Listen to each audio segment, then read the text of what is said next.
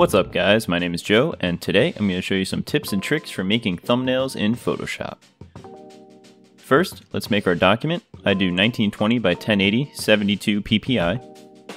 Next, we're going to set up our guides. If your rulers are invisible, just hit Ctrl R to bring them up. Then, drag some guides to the center. They'll snap into place. I also like to put guides around the edges by going to View, New Guide, and type 50 to put a guide 50 pixels from the edge. Then do 1870 because 1920 minus 50 is 1870. Then do the same thing for the horizontal guides. One guide at 50 and another at 1030.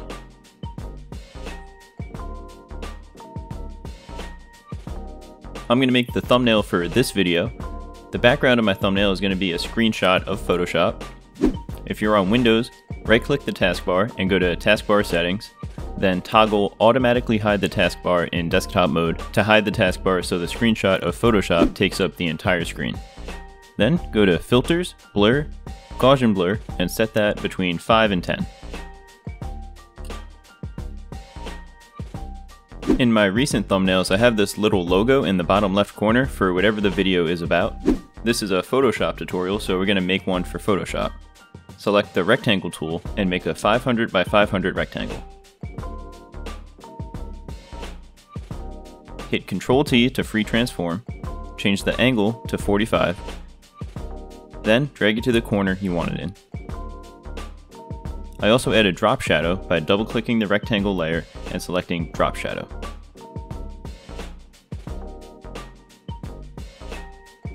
I got this image of the logo from Google.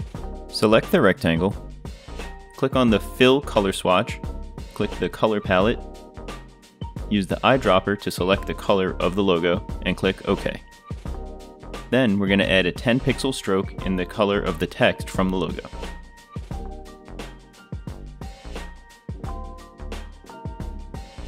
Rasterize the layer.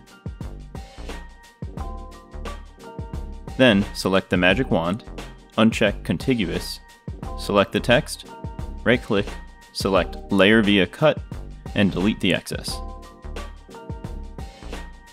Drag and resize the text in the box.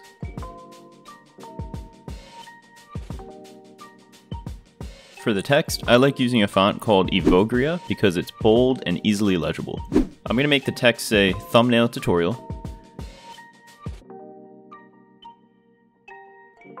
For the color, we're going to do a white fill with a dark blue and light blue stroke. To get this little menu that I have over here, go to Window and Character. Change the fill color to white. Then double-click the text layer to bring up the blending options and go to Stroke. Here's the settings for the first stroke. Hit the plus sign to add a second stroke and change the settings to what I have here. I also like to add a subtle bevel to the text. Lastly, I add a drop shadow.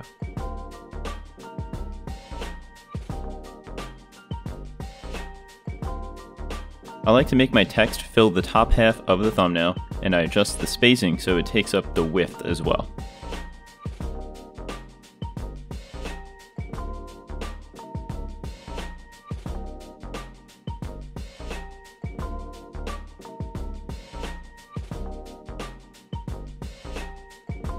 Going back to the character menu, this is your font size. This adjusts the spacing between lines.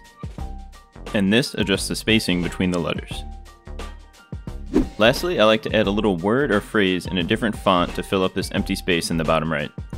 The font I've been using for this is called PP Handwriting. For this one, I'm going to put Clean and Professional.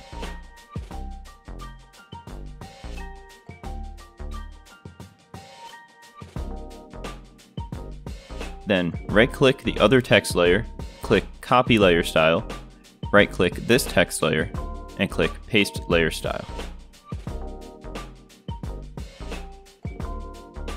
Finally, to export, go to File, Export, Save for Web Legacy, and use the PNG 24 preset.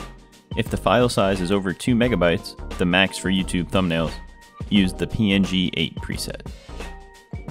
Alright guys, that'll do it for this video. Stay tuned for part 2. If you enjoyed, please drop a like and consider subscribing, it really helps the channel. My name is Joe, and I'll see you in the next one.